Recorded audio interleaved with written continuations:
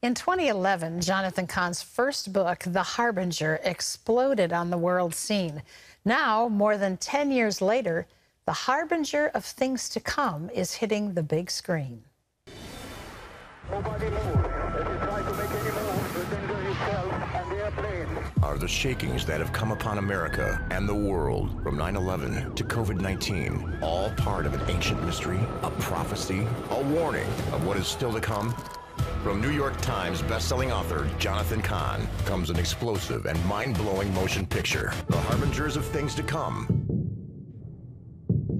Welcome back to the 700 Club, Jonathan Cahn. Jonathan, wonderful to have you with us today. Always great to be with you, Terry. Will you talk about why you decided to make this documentary that's based on your book, The Harbinger? Yeah, well, first of all, yeah, and it's the Harbinger part of it is just a little part because most of it is what has come after. That's not even in the book. Terry, for those who don't know, the Harbinger is revealing the ancient mystery of judgment that America is going through right now, that is replaying a nation under judgment, starting with 9/11 and starting with these appearance of these harbingers in the land, but it hasn't stopped. What started then has been coming true. If you look at where we were with 9/11, we are far more racing away from God right now, and that is part of the mystery. That's what happened to ancient Israel. So it is more critical now than ever. So the idea was to get this out now and get this also onto, I've never done anything like this before, onto movie screens across America. So the Harbingers of Things to Come, again, it's going to be most what has not been revealed, and it is what has been, what is happening now. That's part of the mystery. Where things are going, what does the future hold? What do we need to know as believers to prepare for that? Is there hope? And it's also, there are things that I heard in the prequel there. There are things that I have held back for years. There's prophetic images that I have never shared that for the first time it's going onto the screen. So we are praying. Not only this is for believers as a wake-up call, but also for non-believers. If believers have friends who need to know, not just the people in their life who are believers, yes, bring them out, but also to bring out unsaved people as well, because it's very hard to argue with it. It's kind of going to be like a prophetic explosion happening on movie screens across the country. And originally it was a one-night event. It's May 12th. It is, but they've been selling out, so it's going to be May 19th also. And I'm praying that people come to the first and then bring out people who are not saved as well. Because it's a wake-up call that really the hour is late. Jonathan, will you talk a little bit about? And of course, we know 9/11 and The Harbinger came out, and we read all of that. But what are some of the things that are affecting us right now that are harbingers that are occurring? Yeah, well, one thing is that, again, it has not stopped. And one of the things that was really foreshadowed in The Harbinger is that America was going to keep, except for revival, is going to follow the course of ancient Israel. What has happened with COVID-19, even this? I'll tell you one of the mysteries, and that is that actually begins with a Harbinger, and that is that when the first strike, the pattern of judgment is there's a strike on the land and it's limited, it's an attack. Well, that was 9/11 for us.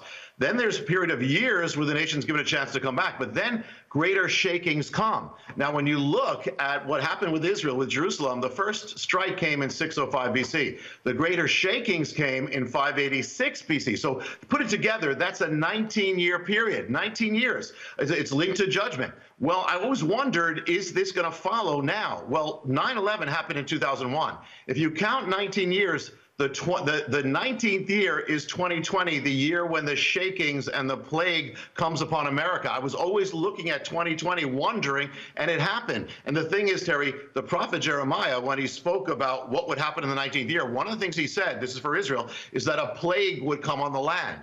And what is the name of this plague? It's COVID and then the number 19. So even this is part of it. And not only that, we're going to go into even where it came in America, the day it came is all part of the mystery, and where is it all going?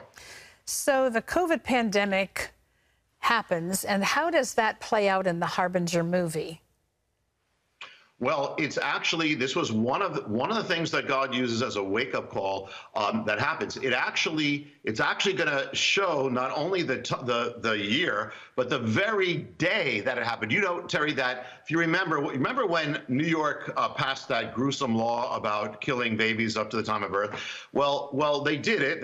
And the governor chose to light up one of the 9 harbingers, which is the tower there, in pink to celebrate it. Well, when COVID came and the first case in America, patient 0, it was headlines all over America.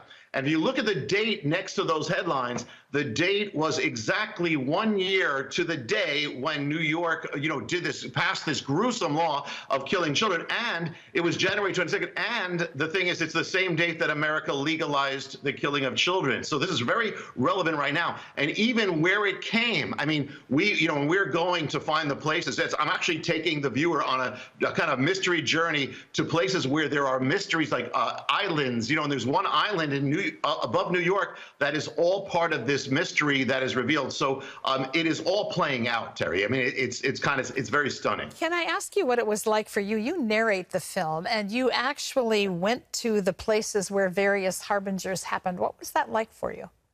I'm throughout the film, and there are places I've never been. Of course, I've been to New York, and we go there, and Washington. But actually, we had a charter ships, boats to go to these islands that on which were like one of them. There's a mystery that's embedded there that from the beginning of America, and that is saying what's happening now, a prophetic warning. But literally, I mean, going on there was like Alfred Hitchcock. It was the birds. We had to fight off the birds. There was spiritual warfare. We'd be filming in New York, and people would come up to us to stop it. I mean, it was just, I know the enemy doesn't want this, but so it was a real adventure. I've never been on so many boats in my life. Can I ask you what the hope is that the movie offers? Because harbingers are frightening. What is the hope? Yeah. Well, you know what, Terry? I think without warnings, there wouldn't be any hope. People ask, is there hope? There's always hope. I mean, at every one of my books, there's always hope at the end.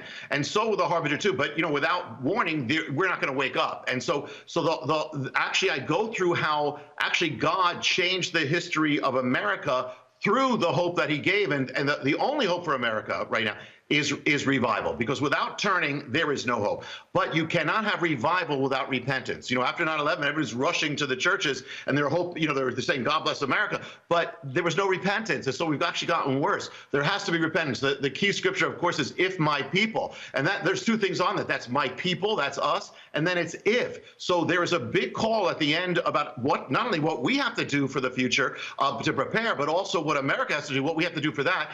And actually, for me, Terry, these are also the most exciting time. So it's not only revealing all these things, but it's also calling to what we need to do for the future. Wow.